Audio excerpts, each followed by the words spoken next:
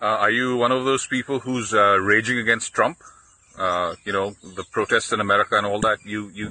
Are you one of those who's acting like Trump is the devil himself? If you are, you're a fucking moron, or you're a fucking crook. Because let's look at some realities here. The reality is, in Libya right now, there are slave markets where black men are bought and sold today as property. Today.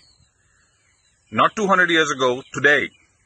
And it happened during Obama's presidency, and it happened when Hillary Clinton was the U.S. Foreign Minister, which is the Secretary of State. Did that bother you? Do you protest? Did any of these people burning and looting and protesting go burn anything then? Are you protesting the slave markets of Libya? No. How about concentration camps? You think Trump's a Nazi? There are concentration camps in China right now. Hundreds of thousands of Uyghur Muslim men are in concentration camps run by China. China is having Han Chinese men sleeping with the wives of these Muslim women so that they get Han children. China is raping Muslim women by the thousands. Are you protesting? No. Are you protesting about the LGBT, the homosexuals who get thrown off buildings as sinners in the Middle East? No. Arab militias killed 300,000 blacks in Sudan not too long ago. Did that bother you? No.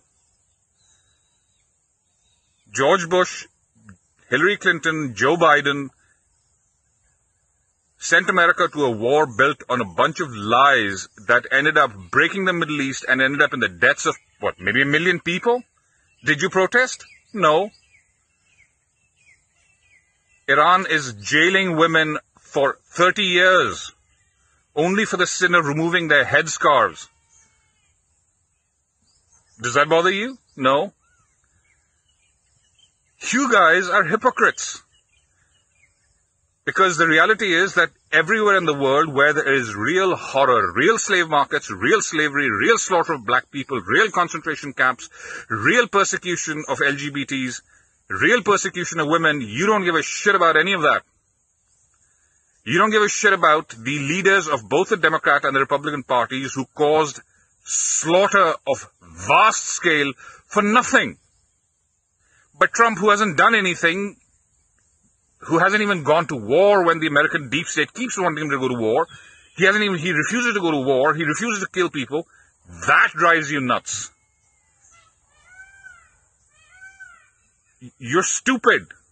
I don't know how self-righteous you think you are. I mean, every bloody idiot in the world, like Salman Rushdie is giving lectures to Trump about tyranny and dictatorship. Jesus, really?